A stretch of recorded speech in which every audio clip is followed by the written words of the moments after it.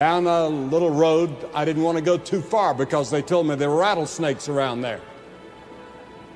I'm not a friend of rattlesnakes for some reason. No, they're not my friend. We have a lot of them where I live, so we have experience with them. I let my wife kill those. And she does. She's not afraid of, well, she's not afraid of anything that I ever heard of. But she's certainly not afraid of snakes. She was born and reared in China, in a town that she said she never went to sleep a single night that she didn't hear gunshots. And so she learned not to be afraid because she's never saw fear in her father and mother, because the town would change hands every once in a while as bandits or warlords would come in, and then finally the Japanese came, and my father-in-law had a big hospital and he lived through all that, and she was there 17 years. But I want to say that today, as I walked out on that little place, I began to think and meditate a little bit, and I watched a bird. I don't know the name of that bird. It's a big bird, and it has different colors. It may be a magpie, I'm not sure, but it certainly has a strange sound to North Carolina ears. And then the bird sat on a fence post, and he sat there by himself. No mate came around. Now, we have a lot of doves where I live, and as you know, they mate for life.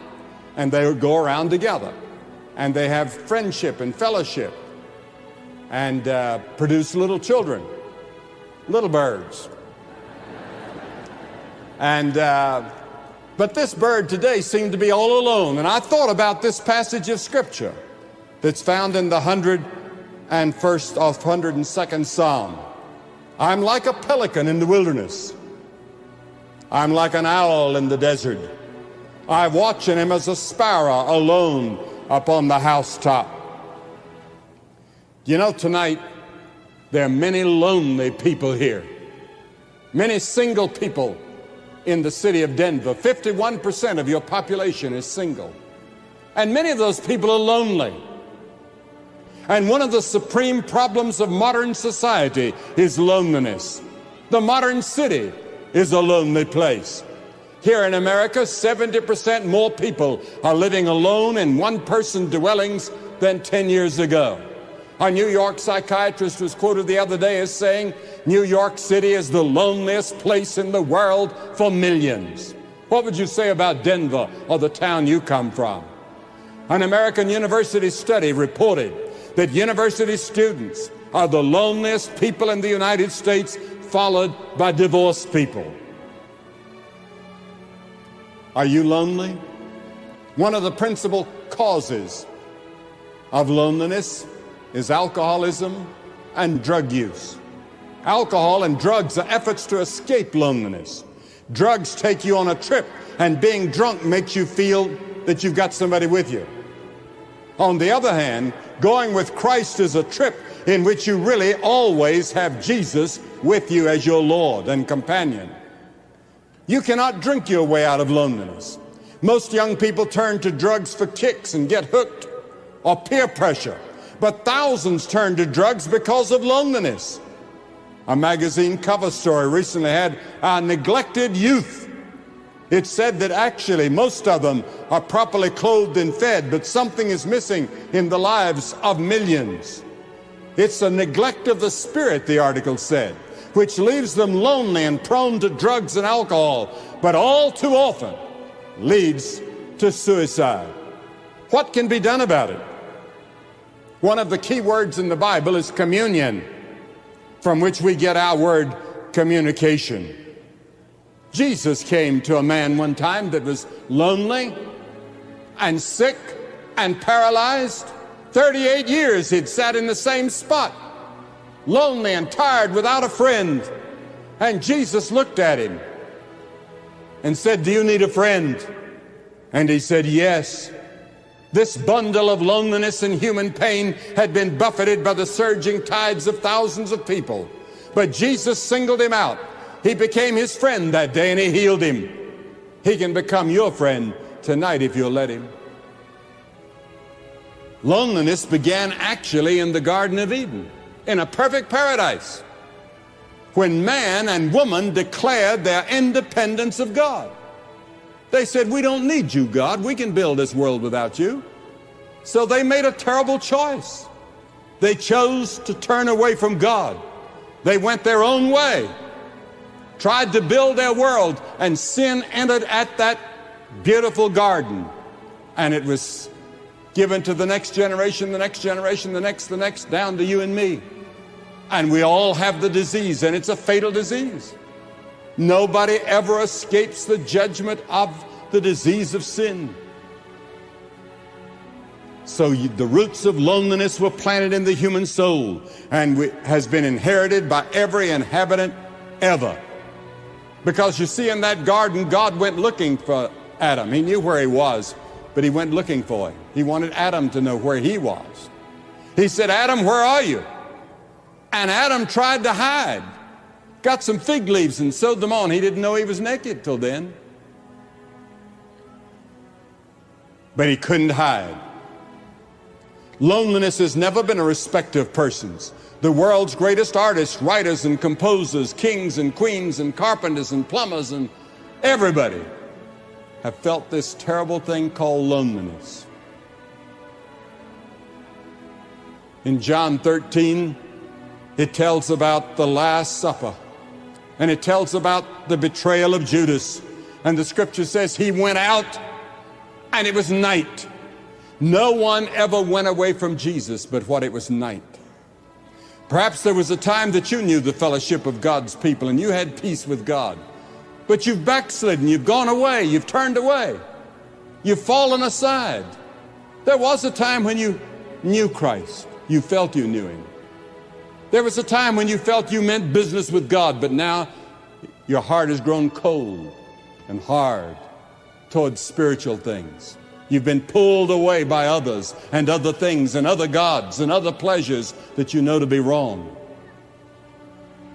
And you went out from the presence of God and you have found that it's night out there. You don't have fellowship with true believers and you don't feel really at home in the world you're living in. And certainly you no longer have fellowship with Christ. And there's no loneliness quite so bitter as the loneliness of a backslidden Christian who claims with his mouth that he knows Christ, but deep in his heart he knows he doesn't. How many of you are straddling the fence, trying to put one foot in God's kingdom and one foot in the world's kingdom? Sin makes us lonely because it separates us from God. And it was never in God's intention for you to be lonely. Hundreds of surveys prove that our society has not made us a better adjusted or happier society. Oh yes, we can have fleeting moments of sensual satisfaction, create a bitterness and a loss of sense of pleasure that no psychiatrist can cure. The Bible says that the wicked are like the troubled sea when it cannot rest, whose water cast up mire and dirt. Remember the story of Jesus with the woman at the well? She was a lonely woman. She had several husbands, had several husbands, no satisfaction, no peace, no joy. Jesus came and talked to her, forgave her sins, transformed her life, made her a new person. She went into the village of Sychar and told all the people that here was someone that knows all about you. Come and see him. And they all went out to see Jesus. The Bible says he's despised and rejected of men, a man of sorrows and acquainted with grief. Even though great crowds surrounded him, at times he was alone. Even at the end, the scripture says all the disciples forsook him and fled. The crowds who shouted one day, Hosanna, that same week, 5 days later, they were crucifying him. And at last we hear from the cross, Jesus on the cross dying for you and for me. God laying on him all of our sins and our judgment and our hell, which he took on that cross. He says, my God, why hast thou forsaken me? In that terrible moment, something mysterious happened. No theologian can explain it.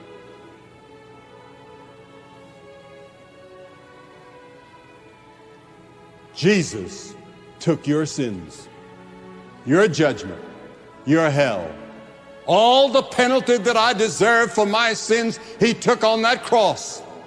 And it was a lonely moment, a lonely period when he alone had to bear the cross, and he became guilty of all the sins of the whole world. He experienced ultimate loneliness as he died for you and died for me. I've never understood how a person can turn away from Jesus when they actually see him on that cross, dying for you, and to reject him, to turn away when he offers you forgiveness. He offers you a new life. He offers you peace and joy and friendship, never to be lonely again.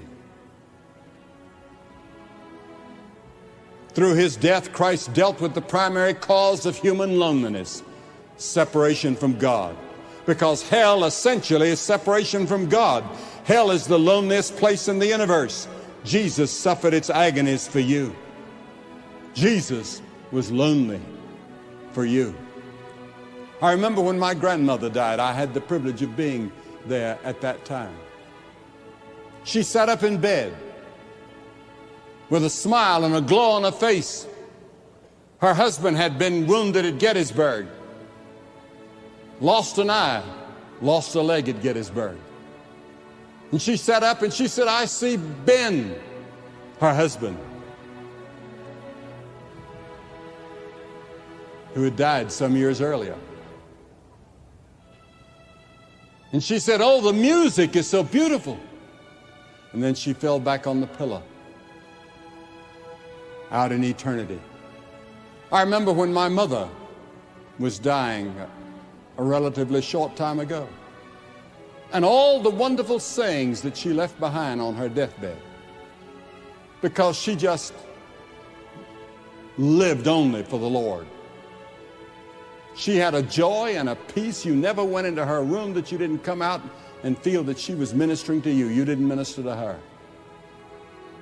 And even when she was in a coma, she woke up one night and quoted scripture, and the nurse said she never saw such a look on anybody's face, and fell back into her coma and went into eternity. There's a great difference even in the last hour between those who know Christ and those who don't know him. Then there's the loneliness of your decision. Because you see, Christ died for you. He rose again. He's living. He wants to come into your heart. He offers you forgiveness and salvation and assurance and peace and joy. And he offers you a tough life. I'm not going to play games with you and tell you that it's easy to follow Christ. It's not. He said, if you're not willing to deny self and take up a cross and follow me, you can't be my disciple. Now, the cross was a place where they executed criminals. It would be like today, he said, take up the electric chair and follow me. He said, I'm going to suffer. I'm going to die. And he said, if you follow me, he said, you're going to have troubles and difficulties and problems and persecution and maybe death. Are you willing to do that? Are you willing to go all the way with me to the cross? Oh yes, in the midst of it, there'll be his peace and his joy and his friendship and his forgiveness and his promise and the hope that he offers for the future. But there will also be the possibility of persecution and suffering and problems that you never dreamed of when you come to Christ. We've been in those parts of the world where people suffer because they come to Christ. You must make the decision about Christ yourself. Our reaction to loneliness is often to deal with the symptoms rather than the cause. We get involved in pleasures, parties, good times, sex. We get involved in our work. We throw ourselves into the social whirl at the school. We read one of the best-selling books which urges us to take control of our lives. Any attempt to deal with sin without conversion is like struggling in quicksand. And how many young people today and older people are struggling in quicksand, trying to save yourself, but you can't. you've come to the end of your rope. Turn your life over to Christ. Let Him bear your burdens, help you solve your problems, help direct and lead you in your life. How many young people here tonight do not really know what you want to do with your life? Or help you in your marriage, who you ought to marry. There's a lady talked to me tonight who said she's just waiting for the right man to come along. And there are many like that. Be sure it's God's man or God's woman. I remember I took my 3 daughters aside when they were, they couldn't have been more than 8, 9, or 10 years of age. And I said, let's stop here in the mountain and pray for your husbands who you're going to marry. They're boys somewhere. And let's just pray that God will lead them and lead you and that they will be men of God. Well, they looked at me as though their dad had gone crazy. But we prayed, and they got the right men too. One of them's here tonight. And we prayed the same way for our sons. Both, for the first time in several years at least, both of my sons are here tonight. I don't know where they are, but they're here somewhere. But you have to make this decision alone. If we search for an antidote to loneliness and drugs and alcohol and sex and encounter groups and psychological experiences, often it only serves to mire us deeper in despair without a remedy. Through Jesus Christ, we can have the most fundamental relationship in life restored. He says, behold, I stand at the door and knock. If any man hear my voice and open the door, I will come into him and will sup with him and he with me. The psalmist that wrote that about the pelican and the owl said, "Oh, my soul, why be so gloomy and discouraged? Trust in God. I shall again praise Him for His wondrous help. He will make me smile again, for He is my God." Loneliness is often God's way of letting us know it is time to reach out. Reach out to the cross. And you'll never be lonely again. A couple of weeks ago, I received a letter which said, quote, "About a month ago, my wife and I separated. She moved out of our house saying that she could not stand to be around me anymore. We'd gotten to a point where we could not communicate with each other anymore. We were throwing accusations, some founded and some not, and bitter, spiteful words at each other. So she moved out and went to live with another man until she could get an apartment of her own. On June the 8th this year, I had come home from work, and after dinner I felt a compulsion to turn on the tube. I attribute it to the loneliness and frustration I was feeling. Sometimes the tube can be an excellent fire escape for a short while, but it's not a good fire extinguisher," he said. Anyway, I turned the set on and randomly flipped the dial. The station I had chosen was just announcing the beginning of the Billy Graham Crusade from South Carolina. I don't mind telling you, I was more than a little skeptical about televised religious programs, but I continued to watch. At the end of your sermon, which I felt was directed at me and my situation, when you called those people who wanted to change the direction of their lives to come forward and receive Christ as their Savior, I hesitated, but then I did. At this time, my wife and I are starting to put things back on track. Another one. Last night, I preached on John 3:16, and the people here said it all together. For God so loved the world that He gave His only begotten Son, that whosoever believeth in Him should not perish but have everlasting life. And last night, more than 1,700 people came and made their commitment to Christ. A few weeks ago,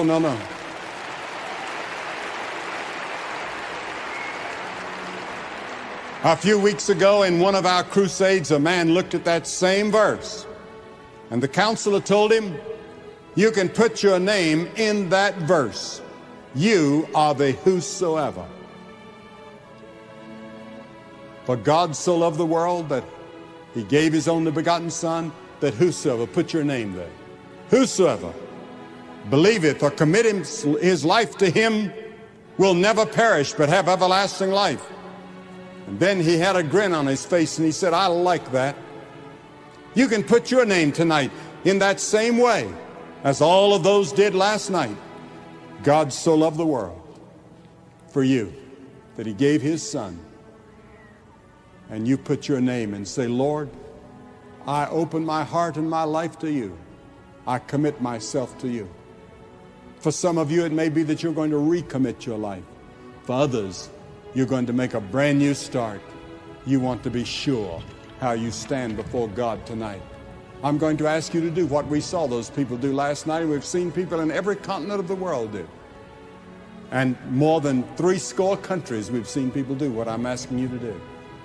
I'm going to ask you to get up out of your seat, hundreds of you, and say tonight, I want to serve Christ, I want to follow Christ, I want to receive Christ. I want to come to the cross. I want to put my confidence and my trust in him. I want my sins forgiven. I want to know I'm going to heaven. I want to be sure that Christ lives in my heart. And after you've all come, I'm going to say a word to you and have a prayer with you. You say, well, Billy, why do you ask people to come forward publicly? Because Jesus, every person Jesus called, he called publicly. And he said, if you're not willing to acknowledge me before men, I'll not acknowledge you before my Father which is in heaven. There's something about coming forward publicly and taking a stand in public that makes it count. I'm going to ask you, if you come from that gallery up on top, it's going to take you 2 or 3 minutes, so start now. And I'm going to ask that no one leave the stadium, please. This is the holy moment. And God is speaking to you wherever you are. And if you're with friends or relatives, they'll wait on you. If you've come in a bus, they'll wait on you.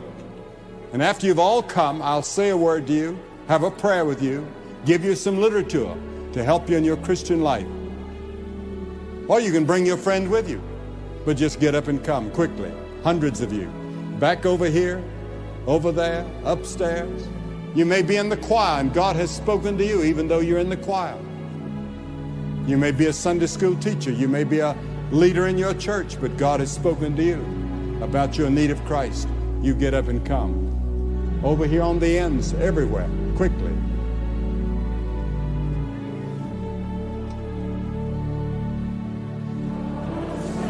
Parts of the country that have been watching by television, you can make this same commitment tonight.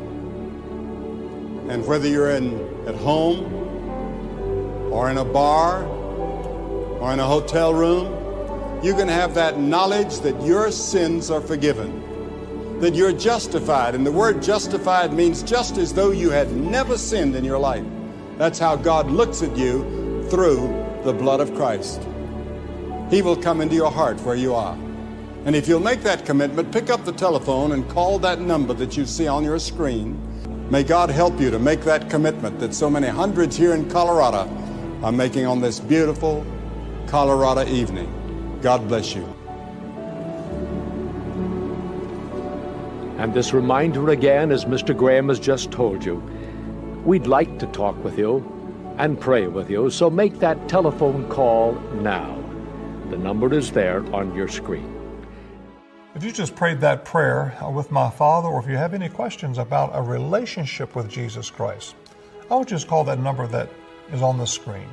There'll be someone there to talk with you, pray with you, and answer those questions. And remember, God loves you. If you would like to commit your life to Jesus Christ, please call us right now toll-free at 1-877-772-4559. That's 1-877-772-4559. Or you can write to us at Billy Graham, 1 Billy Graham Parkway, Department C, Charlotte, North Carolina, 28201. Or you can contact us on the web 24/7 at peacewithgod.tv. We'll get the same helps to you that we give to everyone who responds at the invitation. On behalf of Franklin Graham and the Billy Graham Evangelistic Association, thank you for watching, and thank you for your prayers.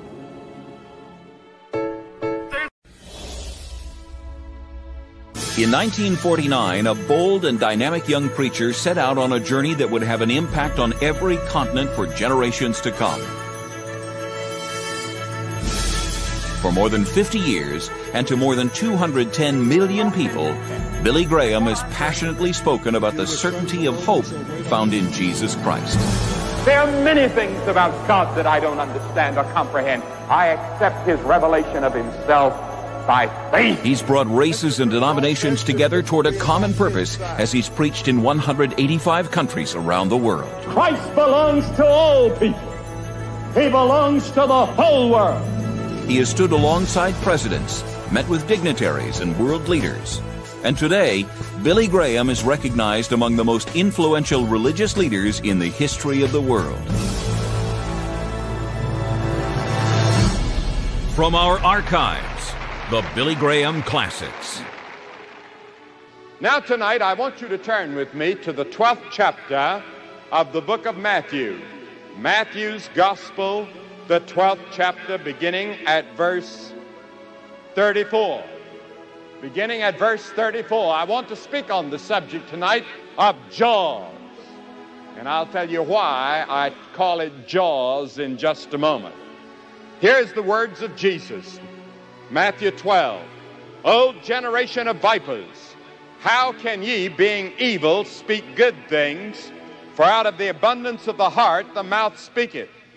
A good man out of the good treasure of the heart bringeth forth good things, and an evil man out of the evil treasure bringeth forth evil things. But I say unto you, that every idle word that men shall speak, they shall give an account thereof at the judgment. For by the words thou shalt be justified, and by thy words thou shalt be condemned. Then certain of the scribes and the Pharisees answered, saying, Master, we want to see a sign. Show us a sign, so that we can believe in you. But he answered and said unto them, An evil and adulterous generation seeketh after a sign. You're only going to get one sign from me, and that's the sign of Jonah, who was 3 days and 3 nights in the whale's belly. So shall the Son of Man be 3 days and 3 nights in the heart of the earth. The men of Nineveh shall rise in judgment with this generation, and shall condemn it, because they repented at the preaching of Jonah. And behold, a greater than Jonah is here. During the past few months, we've been listening and hearing and reading all about the Hollywood's blockbuster of the year. It's already been viewed by 1 out of every 4 Americans. And it's the account of a killer shark in the waters around Martha's Vineyard in New England, who swallows victims and delimbs a lot of victims. And they made a motion picture out of it that's shown all over the world. And Time magazine made a cover story of it. And they could only liken it to Jonah and the whale. They could only find that one literary reference in literature of Jonah and the whale.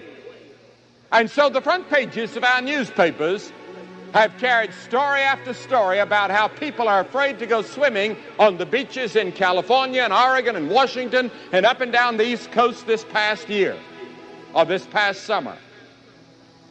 And then I read the other day about a man in Australia that lassoed a 2-ton shark in Australian waters. Well, I can understand that, because I've seen many a shark in Australia. Cliff Barris and I were out swimming one day in the surf, and there came running up to us some men, and they said, "Watch out, the sharks are on the way." There was a shark alert up, and we were out swimming right where the sharks was supposed to be. And we had a girl in Australia that played in one of our motion pictures, The Shadow of the Boomerang. She played the part of a nurse, and she was a very wonderful girl, and she went out with her fiancé, and the boat got stuck in the water or in the sand. And she got out to help lift the boat off the sand, and she wasn't in water more than waist deep, and a shark came along and took off her leg. And she died before they could get any medical attention to her. And down in Daytona Beach, Florida, they said they had 5 shark attacks on humans this past year. But this is the year of the big fish stories, both factual and fictional. And it's interesting to me that at the same time this picture's come out frightening people, we have another picture called the Towering Inferno and another one called Earthquake. Besides all the B pictures with all their horror and monster pictures that are coming out to frighten people. No wonder people are biting their fingernails off and taking tranquilizers and afraid to move in their sleep at night. There's never been such an avalanche of horror and fright, and some of it very sophisticated, to descend upon the human race. And in addition to that, we have to think about the atomic bomb and the hydrogen bomb. And so we're living at a time when people, Jesus said, their hearts would fail them for fear. And today, if ever there was a frightened generation from almost every angle, it is today. But that's not what I want to talk about. I like Jonah's story, the story of Jonah and the big fish, better than I do Jaws, because Jonah was saved, not destroyed, by a big fish. You say, Billy, do you really believe that this fish swallowed Jonah? Notice I'm calling it a fish because the Bible says a big fish was prepared by the Lord. It doesn't call it a whale. It does in this passage in the New Testament, but in the book of Jonah, it says a big fish. I don't know what kind of fish it was. It could have been a big shark for all I know. Do you say, do you believe that actually happened? Yes, I believe it. Why? Because Jesus said it did. And that's all the proof I need. If Jesus believed it, then I believe it. But I believe that it took an even bigger miracle for this particular fish to be on the very spot where Jonah was thrown overboard, and then by some mysterious programming of an internal computer to deposit Jonah precisely on the spot where God wanted him to be. And with all the things that are happening in the biological world today, people have much less difficulty crediting this story than they did 50 years ago. 50 years ago, they'd laugh at Jonah and the big fish, but not today, after we've seen Jaws and some of these other things. And after all the scientific and technological achievements, and every once in a while you'll pick up a newspaper and you'll find that a man or a crocodile or an alligator or something has been swallowed by a big fish, and they found him inside the fish, having never been digested, whatever. Now, the story of Jonah is one of the most thrilling stories in all the Bible. It's only 4 little chapters. In fact, you could read it in about 5 minutes, maybe 10 minutes. And the scripture says that the word of the Lord came unto Jonah and told him to go and preach judgment to the people of Nineveh. Now, Nineveh had 600,000 population. And Nineveh was a city that was very wicked and very godless and very materialistic. It was a permissive society. Sexual immorality was rampant throughout Nineveh. And God said, I'm going to destroy Nineveh. But God said, Jonah, I want you to go to Nineveh. And I want you to warn them that they are going to be judged in 40 days unless they repent. But Jonah didn't want to go to Nineveh.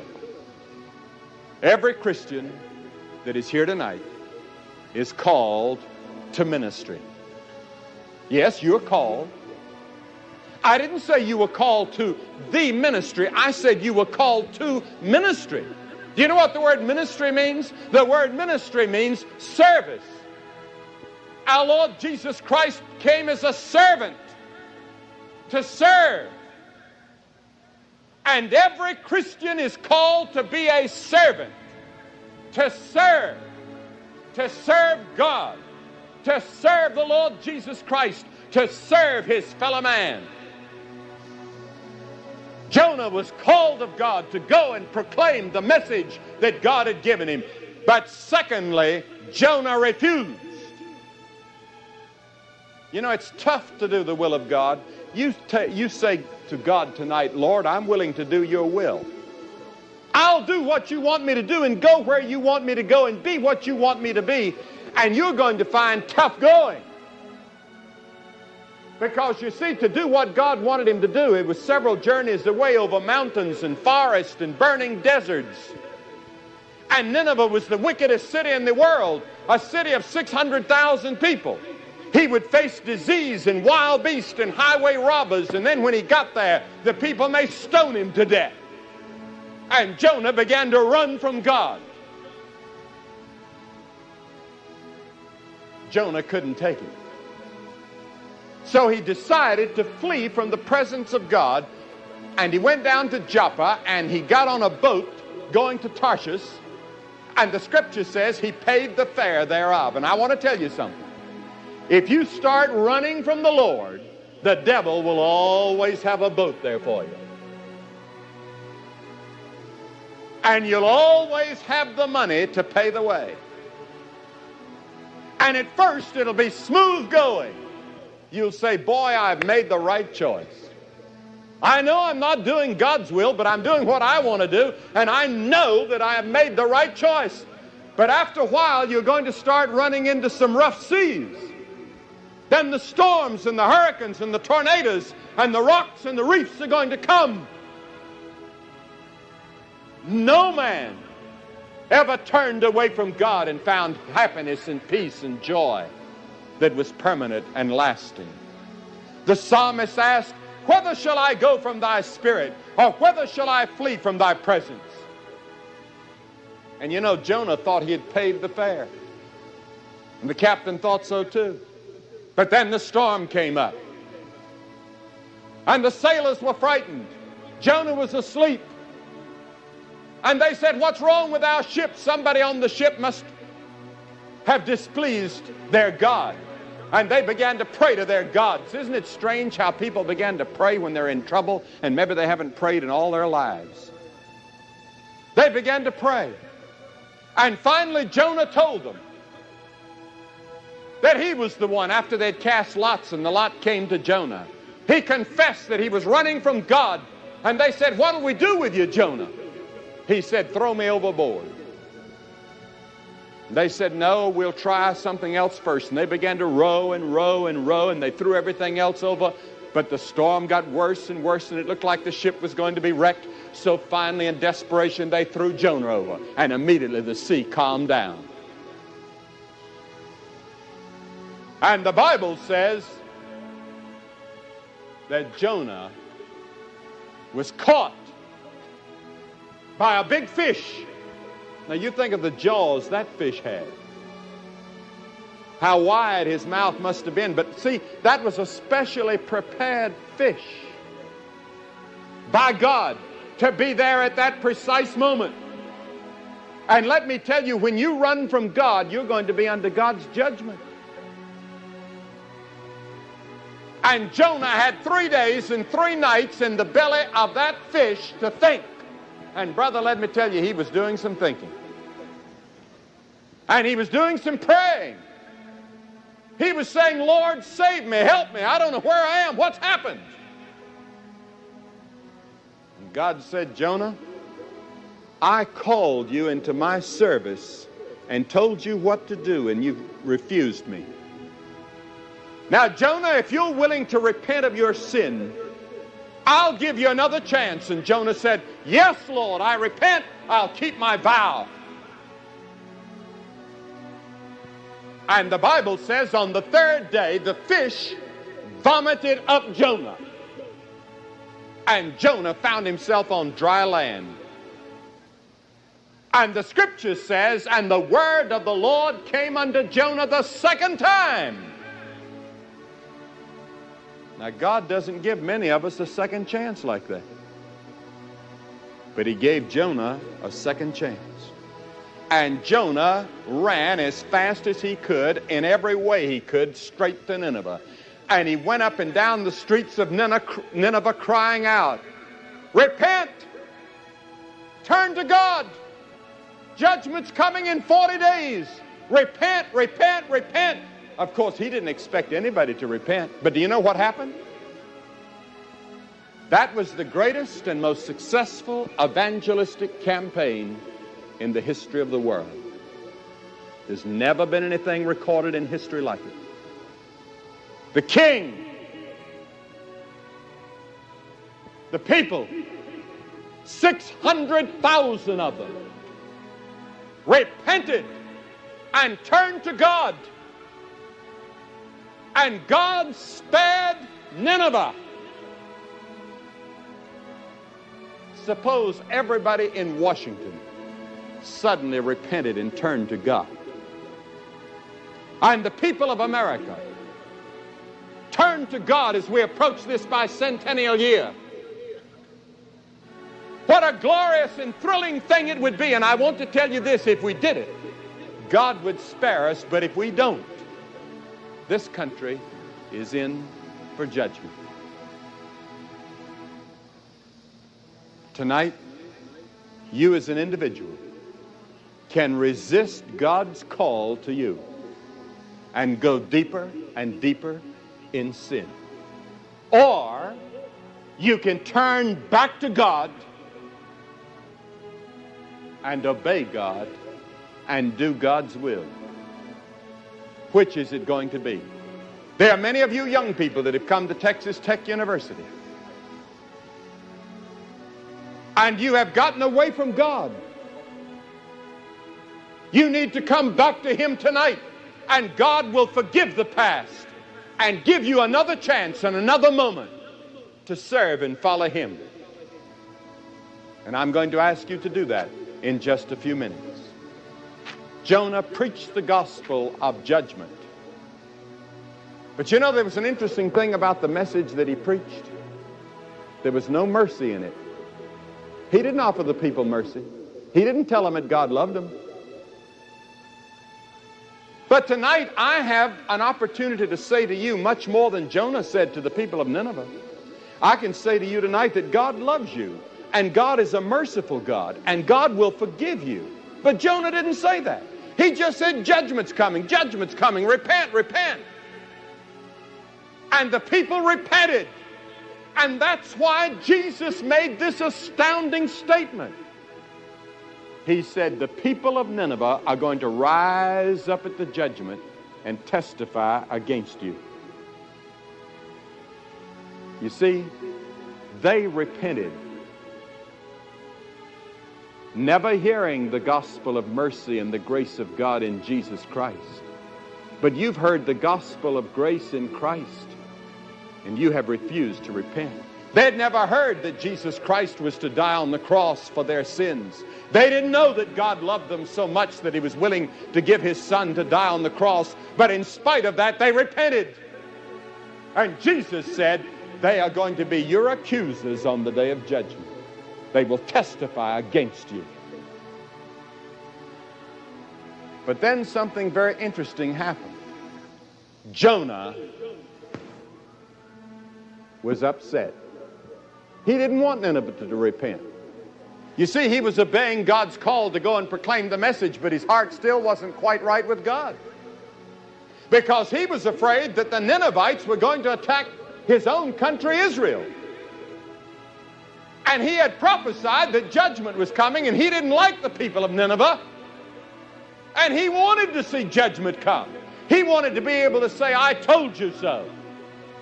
But he didn't know the mercy and the grace and the love of God that would take these wicked, godless Ninevites and forgive them and change them and transform them if they would only turn to Him. And the Bible says, whosoever shall call upon the name of the Lord shall be saved. God is willing to forgive anybody, even you, whatever your sins are, however bad you've been. God says, I love you. I gave my Son for you. I forgive you. But Jonah didn't like that, so he went outside the city and got up on top of a hill and looked down over the city, and he had a hard, mean scowl on his face as he looked down on the city, waiting for God to burn it up. And the hot wind and the sun came, and he was tired and he was angry. And the Bible says that God allowed during the night a gourd to grow up by a miracle and covered Jonah. And the next morning, a worm came and cut it off, and it fell. And Jonah sat there in the sun and the hot wind blowing on him. And God said, Jonah, you're worried about that gourd. And you love that gourd more than you do those 600,000 people of Nineveh. And that's how the book of Jonah ends.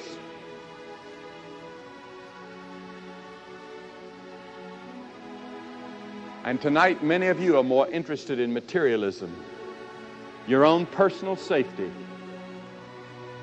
You're interested more in the things that money can buy and the comforts of life and the affluency that we've developed in the United States. You're more interested in that than you are doing the will of God and sharing in the mercy and the grace of God. And let me tell you, you're going to have to make a choice. Jesus said there are two roads of life, the broad road and the narrow road. There are two destinies, heaven and hell. There are two ways to live, two masters, materialism and God. Which is your master? Which road are you on? And God has put a little computer down inside of you. You've got a computer system down there. It's your will. And you have the ability to choose whether you're going to serve Christ and whether you're going to serve God and His kingdom, and put yourself in the will of God and say, oh Lord, I'll march in your army. I'll march under your flag. I'll go out with love in my heart to try to help change the world. I'll go out and do your will no matter what it costs, whether it's a burning desert or a steaming jungle. I'll go out even if it means I have to break up with my boyfriend who doesn't live for God. I will go out, O Lord, and serve you no matter what the cost. And Jesus said, count the cost. If you're not willing to pay the price, then quit it. Don't even fool with it. It's costly to follow Christ. But I want to tell you the rewards are absolutely unbelievable.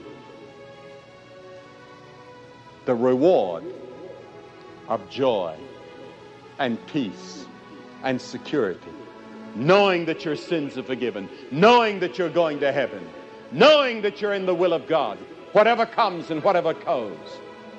I'm going to ask hundreds of you tonight to get up out of your seat and come and stand in front of this platform and say tonight, I want Jesus Christ into my heart. I want Him not only as Savior, but I want Him as Lord. I want to put myself in His hands. I want His forgiveness. I want His transforming power. And I'm willing to serve Him if He should call me.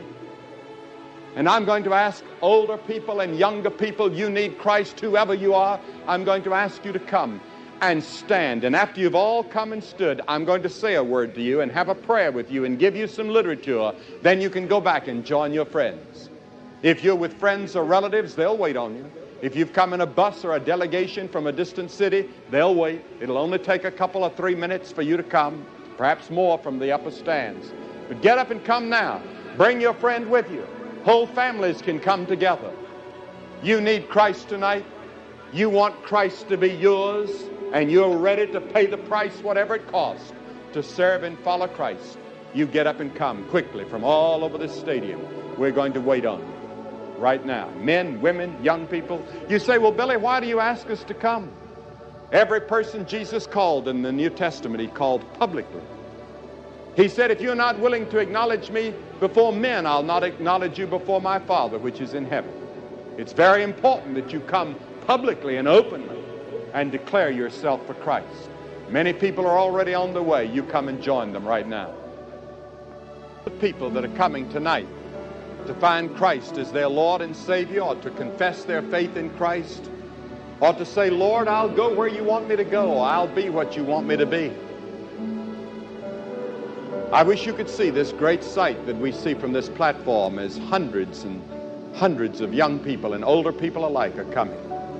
You can make that same commitment where you are, in your hotel room, in your living room, in your bedroom, or perhaps at a bar somewhere.